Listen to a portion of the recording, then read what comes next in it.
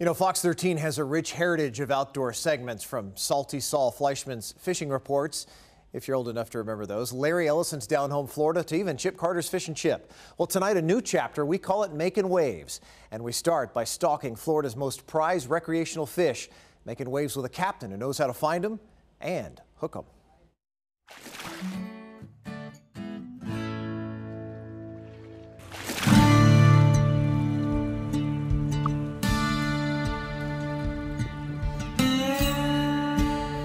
No one has ever wondered why tarpon are called the Silver King.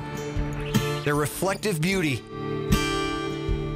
and their staggering size, hence of their staggering acrobatic strength. Hook up and you better hold on and enjoy the show. There's kind of nothing like hooking into a tarpon. Hold on, got a fish. Captain Chris Wiggins, a St. Pete native, Tarpon's a pretty big deal. specializes in these prehistoric beasts. It starts with the bait. Just make sure it's the right bait. And the greenback has a much greener back. If you see his back, it's a lot more green than this scaled sardine. In the shadows of the Sunshine Skyway Bridge, the hunt begins. Jordan, our first mate, chums with cut pieces. And these things are like mini cheeseburgers to tarpon. Everybody likes free cheeseburgers. So basically, you hook one of these baits on here, on your hook, and you drop it in the water right where the chum's at. Gently feed line out with the current. And how you tell when you get a bite is your line will start shooting out of your fingers. And when they hit, It's kind of like attaching your line to the back of a Corvette and telling the person to floor it.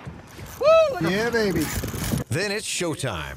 Woo! And aside from their incredible size and their strength, the fight is exhilarating. But the other part of the hunt, which is the fun part, is you can't get them year-round. They're only here for a few months of the year, and summertime is their peak.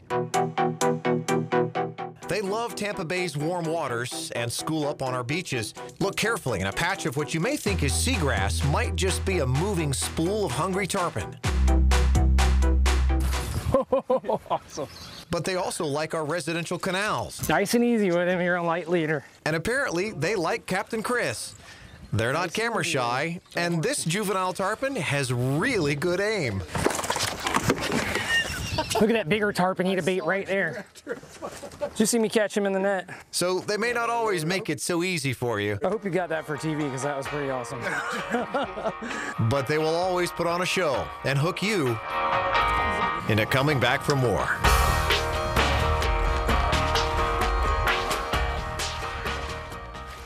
You just can't beat it. For the thrill of a lifetime, dial up Captain Chris Wiggins. Here is his number. He's in Pinellas, 479-5455. You can find him on Facebook as well.